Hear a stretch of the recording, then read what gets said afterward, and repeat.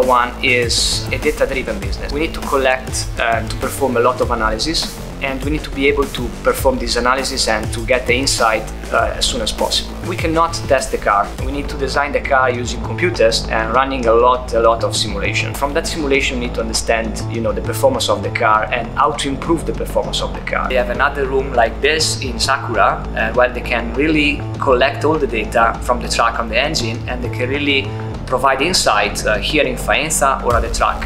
So we have an opportunity to work together, to communicate and to coordinate on that. Honda partnership is vital for us and is really strategic. The car is built around the engine. For us it's vital to take all the competence from Honda and Honda take our needs and try to produce the best possible car. It's not important just the communication itself, but it's important how you communicate. So Riedel provides a standard that is very reliable in a mission critical environment like Formula One is very important. It provides a way that simplifies these kind of things.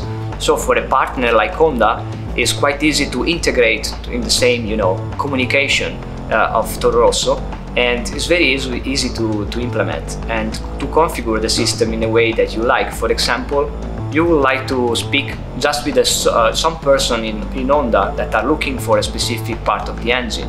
So with just a simple configuration, with a press of a button, you can speak to the right person. The races are won at the factory. So we develop the car through the season. We have a production planning for that. What happened is that on Thursday, you start to perform a lot of briefing, and you need to communicate again and to be coordinated with your partners, revising all the data in your planning, deciding what to do, how many runs, which kind of tires, and what we need to test for the next races, maybe some new parts. Again, it's very important not just to have the links, the global link, but even to use the proper tools for that, so the proper equipment. So it is vital to use the equipment provided by Riedel, intercom and headset to communicate with all the partners. During the race we have so many challenges. There are a lot of events that can happen, safety car, an incident, something related to the weather, something related to our competitors, so it's very difficult. The main challenge is related to the strategy, and the strategy comes from the team, but even is a matter of communication and collaboration, because each expert can really say something and can really have an impact on the strategy.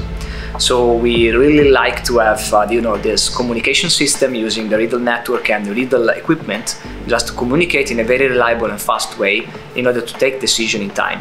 Race preparation is a challenge. When we arrive at the track, we just have an empty garage, so we need to start with the cabling and having our infrastructure and connecting everything.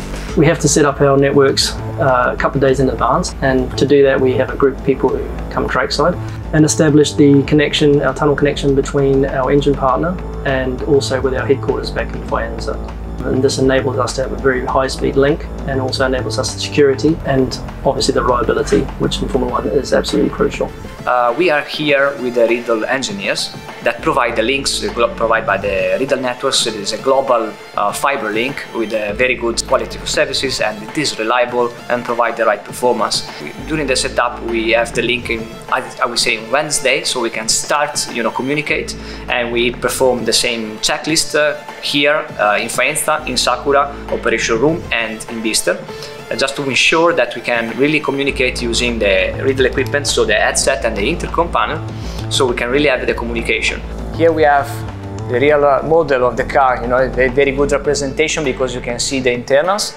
We have hundreds of sensors on the car transmitting data, and we need to speak to the drivers. So the guys, the crew, the engineers and the P-tool guys that are looking at the strategy need to communicate. So Riedel is providing communication system in order to enable this kind of communication that need to be reliable, need to be very clear, because the driver need to understand what to do in some critical conditions. So we have seconds to do that. So it is very important to have 100% good car and 100% good and reliable communication system. So furthermore with Riedel, obviously we have cars running on track, and to monitor the cars and what's going on with the car, we have a live telemetry.